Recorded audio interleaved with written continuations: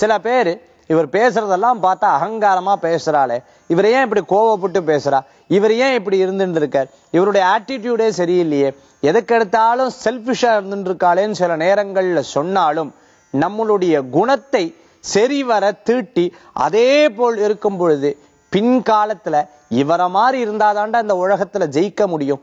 நல்ல மனிதர், இன்னைக்கும் அவர் வேலையை அவர் பார்த்துட்டு இருப்பார்.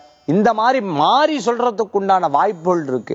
ஆக வெற்றி அடையும் பொழுது உங்களோட குணம் சரியா மாறுறது, வெற்றி இல்லாத பொழுது குணமே தப்பாக மாறுறது. ஆக உங்களுடைய எண்ணம் ஆக்கப்பூர்வமாக வெற்றியை நோக்கி ஒவ்வொரு அடியா எடுத்து வைக்கும் பொழுது அதுல அடுத்த நிலைக்கு போறதுக்குண்டான வாய்ப்புகள், எதிர்ப்பு செஞ்ச சொந்த பந்தங்கள் எல்லாம், எதிர்ப்பு சொந்த நண்பர்கள் எல்லாம் உங்க கூட வருவா. நீங்க நினைச்ச மாதிரி நடக்கிறதுக்கு உண்டான வாய்ப்புகள் நிறைய இருக்கு. கன்ஸ்ட்ரக்ஷன் சம்பந்தமான, பில்டிங் சம்பந்தமான உத்தியோகம் பண்ணிட்டு இருக்கிறவாளுக்கு அடுத்தடுத்த நிலைக்கு வரத்துக்கு உண்டான நல்ல நாள் இன்றைய தினம். புதுமையான ஒரு விதமான எண்ணங்கள், புதுமையான ஒரு விதமான தொழில்களை பற்றி சிந்தித்து அதன் மூலமான முதலீடை செய்து வெற்றி கொள்றதுக்குண்டான வாய்ப்புகள் நிறைய இருக்கு.